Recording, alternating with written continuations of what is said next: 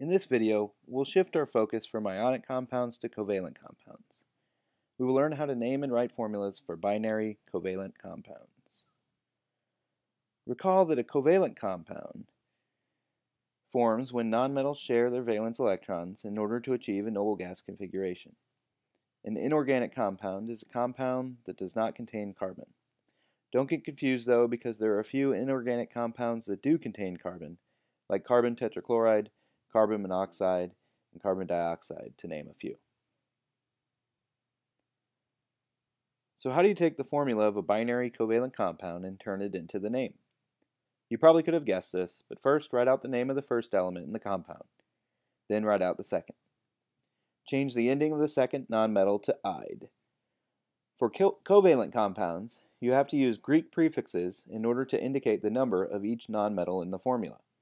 Keep in mind, though, that if there's only one atom of the first element, don't include a prefix. Also, if adding the prefix creates an OO or AO vowel combination, drop the first letter in the combination. Here are the Greek prefixes used to indicate the number of atoms in a covalent compound. One is mono, as in a monologue where one person talks. The prefix di is used for 2 atoms. A triangle has 3 sides, so the tri prefix means 3. 4 is tetra, which is where the game Tetris gets its name, for the bonus achieved when you clear 4 lines at once. 5 is penta, and 6 is hexa, as in a pentagon or a hexagon. The prefix hepta may not be as familiar to you, but it means 7. Use octa for 8, like the number of legs for an octopus. 9's prefix is nana. A decade is 10 years, so use deca for 10. There are prefixes for quantities larger than 10, but we won't worry about those at this point in your chemical career. Here's some practice using the rules for naming binary covalent compounds. NO is nitrogen monoxide, because we don't use the mono prefix for the first element, and there's only one oxygen on the second element. NO2 is nitrogen dioxide, because there are 2 oxygens. What do you think N2O is called?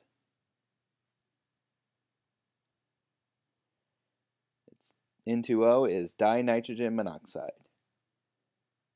What do you think N2O5 is called?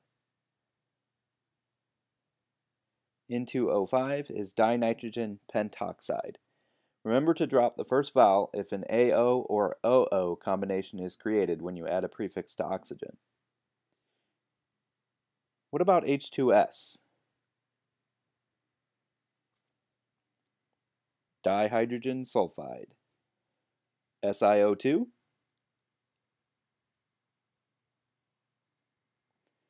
Silicon dioxide. CF4? Carbon tetrafluoride. CO? Carbon monoxide. Now that you've learned how to write the names, how do you write the formulas if you have the name of a binary covalent compound? In a way, this process is much simpler than the process for ionic compounds because you can use the prefix, or lack of a prefix, in order to determine the number of each element in the compound in order to write the subscripts for the formula. For example, carbon tetrachloride. The lack of a prefix on carbon means there's only one carbon. The prefix tetra means there's 4 chlorines in the formula. The compound formula then would be CCl4. Let's practice several of these together. Iodine heptafluoride. Obviously we have some iodine in this compound and some fluorine. Since the iodine has no prefix, we can assume that there's just one iodine. The fluoride has the prefix hepta. Well, hepta is the prefix for 7. So the compound iodine heptafluoride has the formula IF7. What about dinitrogen monoxide? Well, dinitrogen monoxide has nitrogen and oxygen. The prefix di means there's two nitrogens, and the prefix mono from monoxide means that there's just one oxygen. This compound has a common name that's often used, and the common name is nitrous oxide. Sulfur dioxide has sulfur and oxygen. Oops, sorry about the color there. I wanted to make my oxygen blue. And then the prefix di in green means that there's two oxygens. No prefix on the sulfur means there's just one. What about dinitrogen trioxide? Well, there's nitrogen and there's oxygen. The prefix di means there's two nitrogens. The prefix tri means there's three oxygens. N2O3 is the formula for dinitrogen trioxide. What about nitrogen monoxide? Well, no prefix on the nitrogen means there's just one nitrogen atom. The prefix mono means that there's one oxygen atom. This compound also has a common name, and it's called nitric oxide. The compound carbon tetraiodide has carbon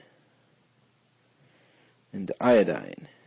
No prefix on the carbon means that there's just one, and the prefix tetra means there's four iodines. These four compounds have had names much longer than the rules for naming binary covalent compounds have been systematized. As a result, you should be able to use and recognize their common names instead of their standard names with the prefixes. They include H2O, which you know is water. NH3 is ammonia. Not to be confused with ammonium, the polyatomic cation, NH4 with a positive 1 charge. Ammonia is an important base in industry and in fertilizer production. N2O is nitrous oxide, a general anesthetic sometimes referred to as laughing gas. NO is nitric oxide, a pollutant found in automobile exhaust. There's an entire set of rules for naming acids, and we'll study acids in the future, but for now, just be sure to know these 6 acids by their name and formula. HCl, hydrochloric acid, that's stomach acid. H2CO3, carbonic acid, is found in carbonated soft drinks. H2SO4, sulfuric acid, is battery acid, and more of this compound is produced in industrial processes than any other chemical. H3PO4 is phosphoric acid, and you'll find that on the ingredient list in Coca-Cola and Pepsi. HNO3 is nitric acid, and that's a component of acid rain that results from car exhaust pollution. HC2H3O2 is acetic acid, and that's the acid found in just household vinegar. Bases are simple to name because most of them are just ionic compounds that have the hydroxide ion. Ammonia, NH3, was mentioned earlier, and it's also a base. Thanks for sticking through to this point. Now you know how to name and write the formula of almost any inorganic compound, covalent and ionic. Next time, we'll look at how to name the simplest organic compounds. But if you have trouble with these covalent compounds, be sure to review this video and the appropriate pages in your book and your notes. Leave a note in the comments on this YouTube video if you have questions.